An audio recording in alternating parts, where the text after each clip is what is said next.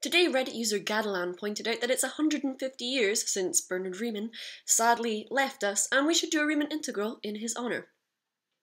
Okay. Integration is the opposite of differentiation, and it can also be used to find the area under a squiggly line or function on a graph. Okay, but you're Riemann and you haven't properly invented integration yet, so you're looking at the squiggly line and thinking, oh man, finding the area under this squiggly line is going to be super difficult. Do you know what would be easier? Finding the area of a rectangle. Okay, so we split up our graph or partition it and then make it into all these different rectangles. And as you can see, there's a way of underestimating and a way of overestimating the area of this using rectangles. I'm sure you can also see that the smaller we make those partitions, the more accurate an area we're going to get. So what we're going to do is we're going to take the upper sum, which is the overestimation, and make those partitions smaller and smaller and smaller until we get what's called the infimum, which is the lowest the upper sum could be. We're also going to do the same for the underestimation, or the lower sum. So we're going to keep making those partitions smaller, and the area is going to keep going up and up and up, and that's called the supremum of the lower sum. So the actual area underneath this curve is going to be sandwiched in between the infimum of the upper sum and the supremum of the lower sum. So that's the general gist of Riemann integrals, and now it's time to get our nerd on. Okay, integral from 2 up to 4, those are our boundaries of x plus 3, which is our function, dx, which I always thought was just like a random thing that you shoved at the end of integrals, but actually it means with respect to x. So x is the thing that we're integrating. Side note, that integration sign is actually like an elongated S, and that's because it's like the sum of all the rectangles to find the area. Get it? Get it? Right, you gotta keep your head in the game when you're doing Riemann integration. There are 4 parts. We're gonna have to make our partitions, we're gonna have to do the upper sum, the lower sum, and then the sandwich bit. Part 1. Partitions. Okay, so essentially for the partitions you're going to want to invent some kind of function that's going to make you smaller and smaller and smaller parts, but goes between the boundaries of your integral. So our integral is going from 2 to 4.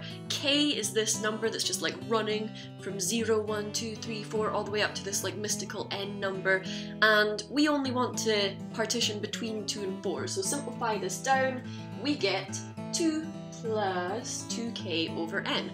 Okay, think about what that's going to be when k is 0. That's going to be 2 plus 0 over n, which is just 2. Okay, great, we're starting our boundaries at 2. And then if we get all the way up to n, k keeps going, gets to n, we're going to have 2 plus 2n over n, which would give us 2 plus 2, which is 4. Excellent, so we've made all of these partitions that are going to keep getting smaller and smaller and smaller and smaller for all the 0, 1, 2, 3, 4, but by the time it gets to n, we finish at 4, and that's our boundaries for our integral. Round 2, upper sum. So it's good to keep in mind that our partitions are 2 plus 2k over n. That's essentially kind of the base or the breadth of the rectangles. Fantastic. So the upper sum is going to be the sum of the area of all of the overestimating rectangles. Now, area of a rectangle is normally length times breadth, but our kind of breadth is each of these partitions, so that would be xk minus 1, which is the partition, take away the partition before it, and we're going to times that by the height, which will be the function of xk, because that's how you get the height on a graph function of it. Okay, so substitute in xk, do the function, substitute in xk minus 1, pepper in some help from our old friend Gauss, simplify down, and you should get 2 n plus 1 over n plus 10. I will make a kind of slow motion video on the simplifying down parts where I go through it step by step what I did, and I'll link that, like, I don't know, somewhere, put it in the description when I've done it, so check that out if you're struggling with the simplifying. Okay, so now we've got a formula for the partitions and a formula for the upper sum, and we're ready for round 3, lower sum. Okay, so our method for finding the lower sum is very similar to finding the upper sum. We want to sum together all of these rectangles, but these are the underestimating ones. So we're going to do length times breadth, and here the length, breadth, I don't know, one of the sides is going to be xk minus 1, similar to last time. So that distance hasn't really changed. But this one here, instead of taking the taller one to make the rectangle, we're taking the smaller one. So that's going to be the function of xk minus 1. So that's the only change between the upper sum and the lower sum. Fantastic. So substitute into this bad boy here, we've got the sum from k running from 1 all the way up to n of our f of x minus 1 times by xk minus 1, and if you again simplify down, use Gauss, you will end up with 2n plus 1 over n, sounds familiar, minus 4 over n plus 10. Woohoo! So, we've got the partitions, we've got the upper sum, we've got the lower sum, we're ready for the final bit, the sandwichy part. Round 4.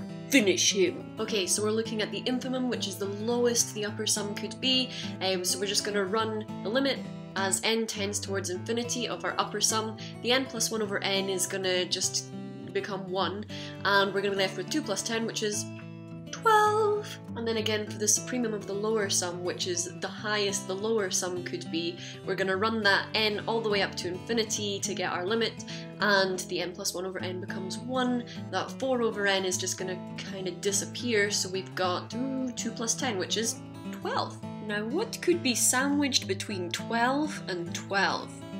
12! The answer is 12. Here's to you, Riemann. Thanks for keeping us mathematicians busy for the past 150 years. By the way, here's how to do the same sum in 4 lines. But it's mine! You can't have it.